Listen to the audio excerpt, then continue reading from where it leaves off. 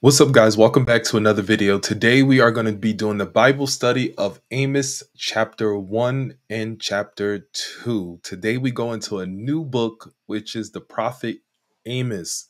I'm so glad to be here. The title of this message is God's Message to the Nations. Judgment is coming like a roaring lion. This is broken down into actually 9 parts within these 2 chapters. They're small chapters, but these are broken down into 9 parts. Let's get right into them. In chapter 1, verse 1 to 2, you'll see the pronouncement of judgment. This gives us a message preached by Amos, a layman called by God. Second part is the judgment of Damascus. These people were a cruel people, and this is covered in chapter 1, verse 3 to 5. Now we go to the judgment of Gaza, Phoenicia. This is these people were a callous people in this book, covered in chapter 1, verses 6 to 8. Then we'll see in chapter 1, verses 9 to 10, we see the judgment of Tyre. These people were disloyal people. Now we go into the judgment of Edom. The judgment of Edom, these people were unmerciful people.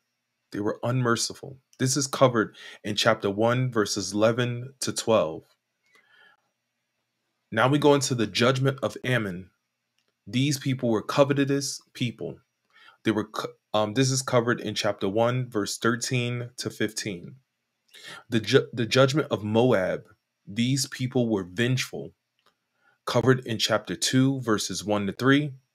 Then we go into the judgment of Judea. These people were disobedient and unfaithful. And finally, the final judgment is Israel. These people were hypocritical people.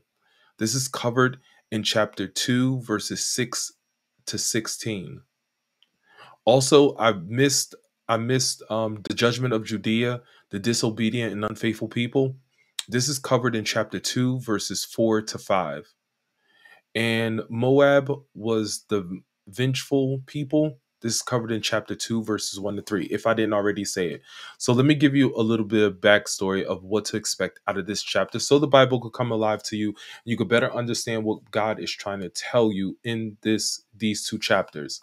The great book of Amos opened with the roar of God's judgment, beginning with the city and nation most distant from Israel and Judea and moving inward toward the nations immediately surrounding the Jews. The Lord thunderous proclaim the certainty of his coming judgment.